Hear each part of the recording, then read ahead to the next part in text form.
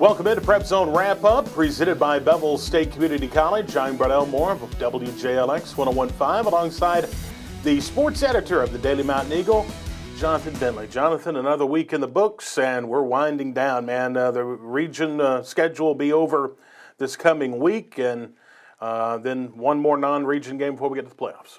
Be over. I mean, that's the thing. When the season starts, it's always just go straight through. Boom, it's over, you know. Like Bailey says, you have 10 weeks. That's all you're guaranteed. We got two more. That's exactly right. Let's get right to it. The Oakman Wildcats, a big winner over Vinemont, 28-6. Caden Marchbanks, 14 carries, 220 yards, 3 touchdowns. A.J. Odom, 4 tackles for a loss and 2 sacks in the game. A good effort there. And is Oakman kind of peaking at the right time, right before playoff, you think? I do think that. And they had to have that game. They just kind of took – it was a business-type game. Yeah. Took care of business, moved on, and they've clinched the second spot, so they will be at home. Yeah, and that's what they were looking to do, is catch that clinch that second spot in the region race. Now, they do have one more game left. That's to Tarrant. But you might got to figure they're going to win that ball game. Yeah. I think really they clinch it with a win over Tarrant, I think, but they've got second. Technically, you're right. Yeah. Yes, they do still have to win that game. Everyone's still saying they've clinched, and we'll see. But Oakman a big winner over Vinemont, 28-6. Sabin Christian, the Eagles had a big game on the road, and they beat Coosa Christian 33-7. Coosa Christian, what is their mascot? Oh, do you know this? I believe so. The Conquerors. Oh, that's a different one. That is a different one. Not the Bulldogs or anything like that, but the Conquerors, and they were conquered by Sabin Christian. I mean, usually those Christian schools are called the Eagles. Right. Yeah. So Conquerors is something different, but yeah, they. I was surprised. I thought they'd be closer than that. They wore them out. Cannon to 4 and Jack Gable 2 total touchdowns in the ball game. But next up for Sabin Christian. Got to go on the road, a long road trip to Valley Head, which will, and they're still kind of, what's it looking like in the region race for them? They're still jockeying a little bit. They got to win this one. They've got to win. They had to beat Coosa, and now they got to go all the way to basically Georgia and beat Valley Head. Yeah. I think that's right below Mentone, am I right? Yeah, I mean, it is a trip. Yeah. Let's stay in East Walker County. Dora.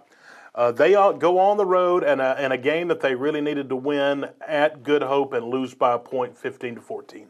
That defense has been incredible. Fourth best in going into the game, fourth best in Class 4A. Wow. Yeah. I mean, Chavez came there, and the defense has just been lights out. Mm-hmm. And if they could just score a little bit more.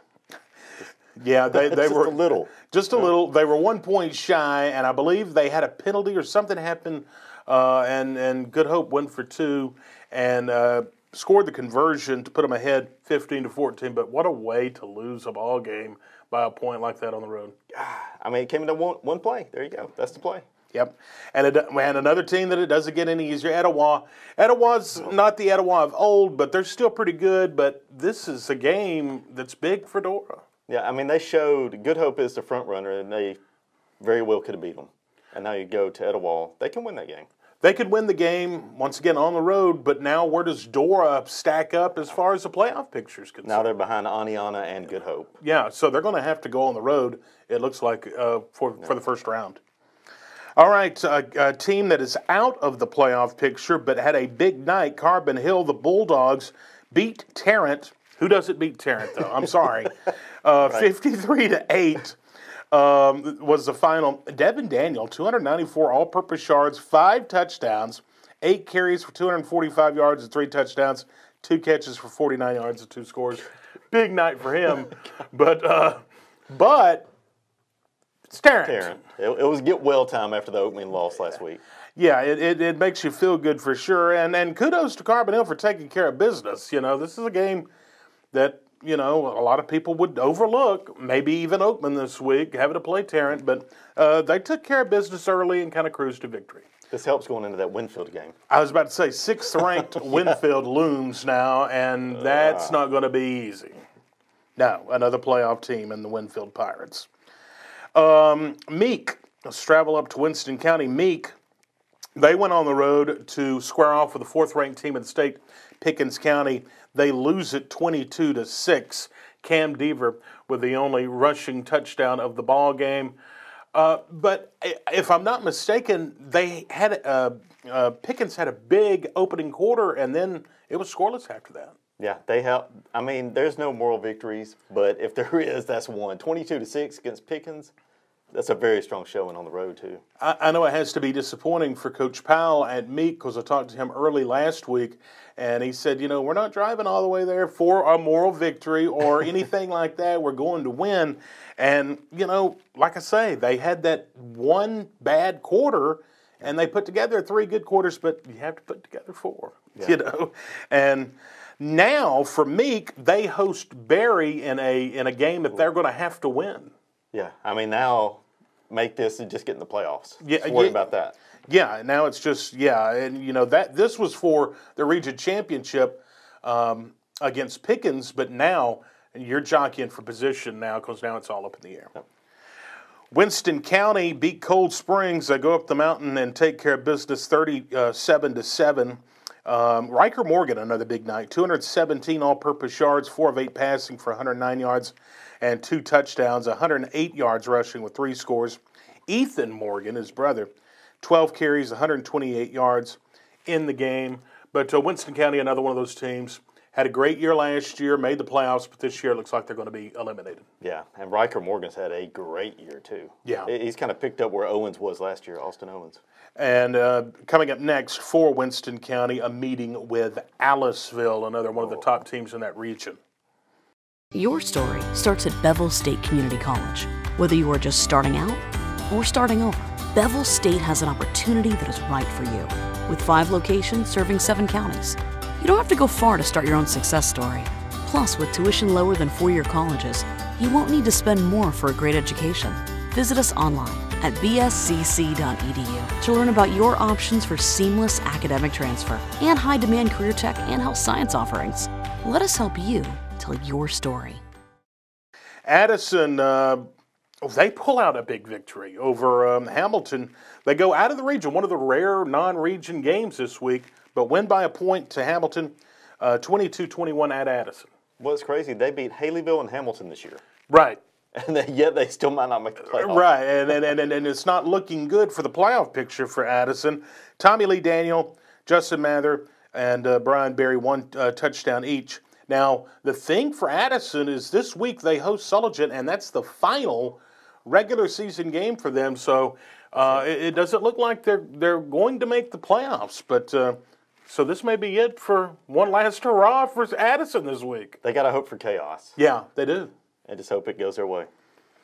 And let's see, Haleyville took care of Curry, 55-8 was the final in that one. It got ugly early and ended, I think, with a hot clock, 55-8. Yeah, I mean, at least they're back on the field. Yes, that's a good part. And, 2 more to go for them. Yeah, they have what? Gordo this week? Gordo. And then they close the season at home, West Point, but Gordo this week. And finally, South Lamar defeats Lynn 32-26. South Lamar, big victory. Lynn, they're close. Coach Hastings going to get there, I think, but just not quite there this year. Yeah, I mean, they've had so many close games. Lost all of them, it seems like. Yeah. Hammered Vina, but, yeah, I mean, it's going to take a couple. They lost a lot of seniors last year, so he comes in with this young team. He'll get them going in the right direction. PrepZone Wrap-Up is presented by Bevill State Community College and Kilgore Green Funeral Home.